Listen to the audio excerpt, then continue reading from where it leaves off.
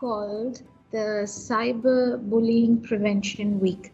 So for that, I have something exciting planned because you know this is a very important topic.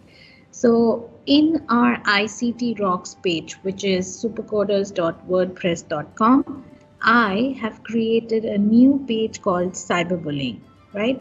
So when you click on that, it's universal, like everybody can use this page. So when you click on cyberbullying and you go down, right? So I have some images that will help you understand what cyberbullying is. Cyberbullying is when you can hurt a person online, right?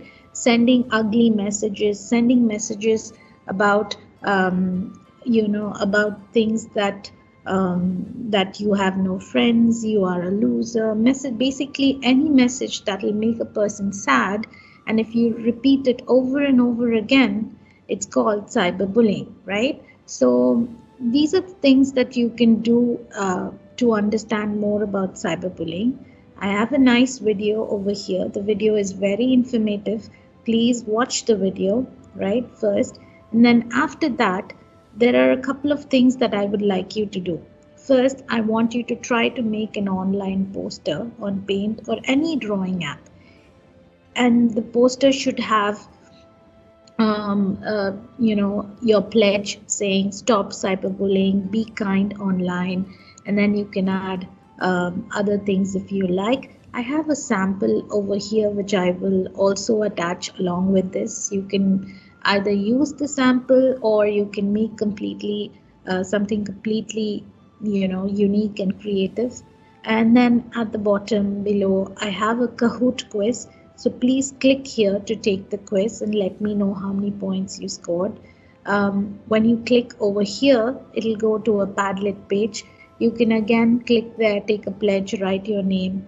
This is a game over here. The game is a very informative game. So I want you to play the Kind Kingdom game so that you understand what it is and how you have to behave online, especially when you have to talk to someone online. You have to keep in consideration of all their feelings and respect people online, right? And then there is a nice puzzle that I would like you to solve over here. You can do that as well.